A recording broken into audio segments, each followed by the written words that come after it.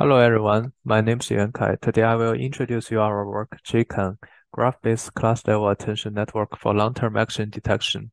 We are from Technical University of Munich, Chair of Media Technology. We also want to thanks for our project Lighthouse Geotonics for supporting this work.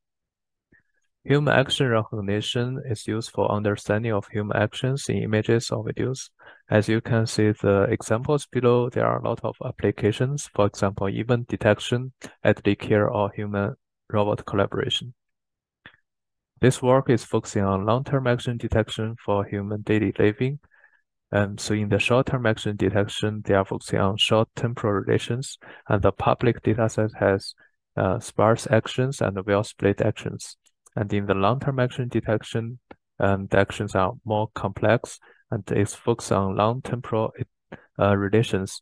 And in the dataset, it has densely annotated actions, and even in the single frame, it has multiple action labels.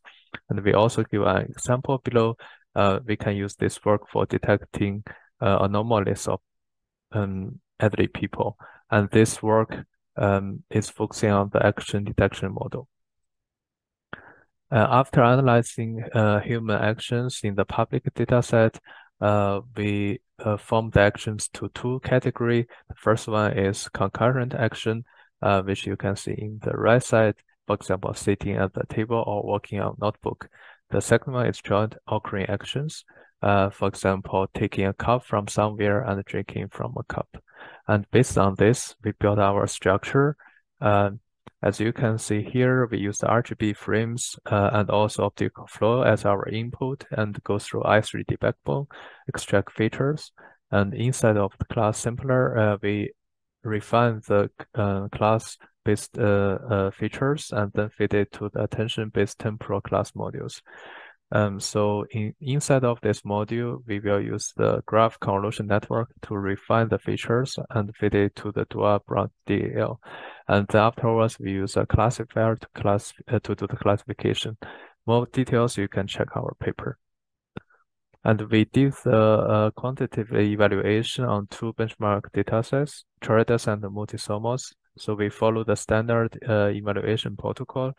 And also you can see here, we did an ablation study first to prove the effectiveness of the combination of our designed adjacency matrix and the dual branch DAL. And we also did an ablation study for the ATCs. And afterwards, we use the best performance network on MultiTHUMOS and Charades. As you can see here, our network outperforms most of the state-of-the-art work. And we also show a demo in the end. It shows the videos and also the probability of every actions and also the entire inference of the dataset.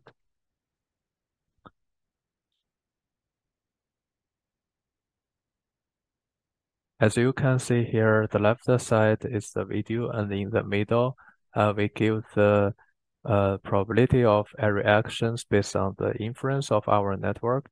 And every action which got more than 50% will be noted as active.